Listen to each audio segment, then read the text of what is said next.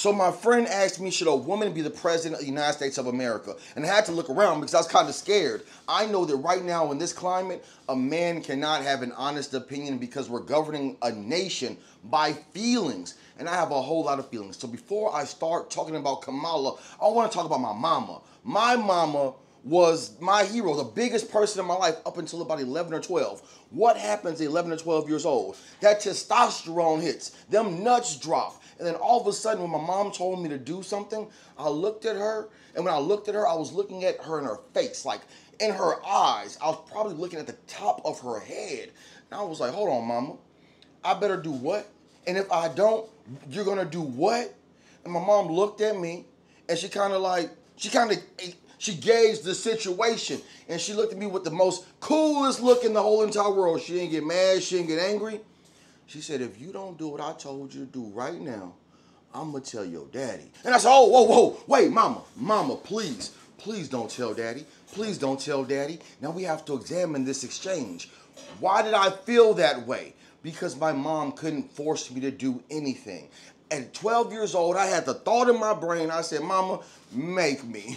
Mama, make me do something. And the moment I had that thought, I didn't have to say it because that was so disrespectful. She knew I got backup. Once your daddy gets home, tell him to make you.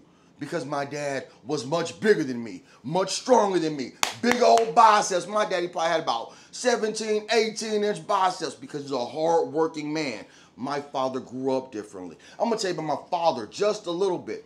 My dad grew up in the country, and when he was growing up, they didn't have running water. So my dad had to go get water from the age of probably like 8, 9, 10, carrying big 5-gallon buckets, one in each hand. My dad was a baby Popeye, and so his forearms look different. His fingers look different. The build of him as a man is different.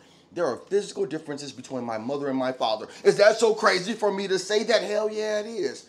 Because in the political climate, when a person asks me, should a woman be the president, for me to give an honest answer, you look at me like I'm crazy. So let me talk. So when I talk about Kamala, I'm talking about my mama. Do we want Kamala? Kamala's not my mama. And so at no point in time can she ever call for backup and say, make him do this. That's not going to happen. Now, if we're going to have a woman run for president, which is the specific question that we're asking, men have a domination of force around the world. And when I say men in general, I'm a man who's done very hard jobs in my life. I've worked in the steel industry, rebar very specifically. Rebar comes in 40 foot long to 60 foot long, and it's extremely heavy. We're talking about tons. I was moving 100 tons of steel a week. And guess what? That was not with the assistance of any woman. There was no woman that could help me. A matter of fact, I have a problem with the professional managerial class. That means that when a person walks into the warehouse and they only have a college degree, but they have no know-how on how to do the job, they have no strength on how to do the job. I'm doing the labor, but you have ideas, and your ideas means that I gotta work harder. I have no respect for that. If you can't do the thing that I'm doing, then please get away from me as fast as possible. Now, that's just one job. My life as a man, I've had to do hard things my entire life. When I was 18 years old, I went to the United States military, and my job was to lift bombs that weigh between 500 pounds to 3,000 pounds. Guess what? When a woman tried to work with me, it made my life extremely difficult because she didn't do it. Men have a domination on force, and when I go to the military very specifically, the President of the United States of America is the commander-in-chief of the most powerful military in the entire world. The military is based on force. And just tell me, what woman walks into a room with other world leaders and can tell any man, you better, because her only backup is the men behind her. Because as men, we know that we had to go through things growing up. From the age, as soon as you're a little kid, if you have a toy and there's another little boy and he likes your toy, you better put your dukes up and deal with this child to make sure that you maintain your possessions. It doesn't change when you grow up. We just only get bigger. Our muscles only get bigger. And guess what, dear women, your muscles don't get bigger. Your force doesn't improve. The only force that you have is to manipulate men into believing that we have the same physical force when we don't. Dear men, you don't have to be manipulated into believing something that you don't believe. You don't have to vote for a woman just because she's a woman. What's the definition of misogyny? Misogyny is the hatred of women, believing that women can't do what they were designed to do. I think every woman can do what she was designed to do. But when I say it, you say, that's misogynistic. What's misogynistic about having babies? What's misogynistic about being a mother? Doing the thing that God created you to do is wrong. Let's continue to talk about the military. When Ukraine went to war with Russia, guess what happened? Every man, I don't care if you dressed as a woman, I don't care if you identified as a woman, they identified you as a warrior. They gave you a weapon and put your ass on the front line and said, we gotta go and fight Russia. Dear America, we're in a global competition with other nations, and the people who are going to defend this great nation are men. I actually believe that every service person should have the right to say what they will die and not die for. That's my thinking. And so to have that, there has to be force. So when a person walks in the room and tells me what I have to do, I have to have the ability to say, or what? What are you going to do? And your response can't be that I'm going to have someone else make you do it. No man in America respects that. No woman in America respects that. Every mother in the world, because I'm talking about mama, when we started off, I was talking about mama and Kamala. What are the benefits of Kamala being the president?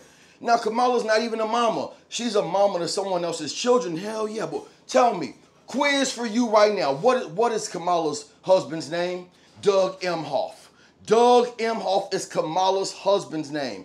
Now in journal, let's take a poll right now. Men and women, raise your hand, get in the comment section, and tell me what you believe and what you don't believe. Do you believe that when you get married that a woman should take a man's name? Do you believe in marriage? Do you believe in the institution of family? Do you believe in God, man, woman, child, the hierarchy that says that when something goes wrong or when something's hard, the man is supposed to pray to God. God gives him instruction. The man has to go and do what needs to be done. And the woman is supposed to be as supportive as possible because she knows that that man has to go get to it and she has to take care of these babies. And this is the institution that's created humanity all the way up to this point. And so when I said, dear women, as soon as you got to 9, 10, 11, 12, it wasn't testosterone, but it was your hormones. It was estrogen. And you walked into the room and now you and your mama is the same height. Now y'all are physically developed the same way. You look at your mama like, mama, you gonna make me? And every mama in the world, you know when your daughter get big-headed, you got a choice. You can either try to go down the route of being her friend, or you can bust upside her head and say, girl, I told you to do this. And if she doesn't, you can't go tell daddy, because daddy, what's he gonna do? He's supposed to take physical force and swat the girl on her fanny and say, you better behave and listen to your mama? No, mama has to deal with that. And there are millions of women in America right now who know that they need a man for their protection. And so they're looking at Kamala Harris and say, you can't protect me, Kamala. Are they misogynistic or are they realistic? Can America come back to truth? Truth will define this nation by accepting our physical reality. There are men, there are women. Men have physical force, women have babies.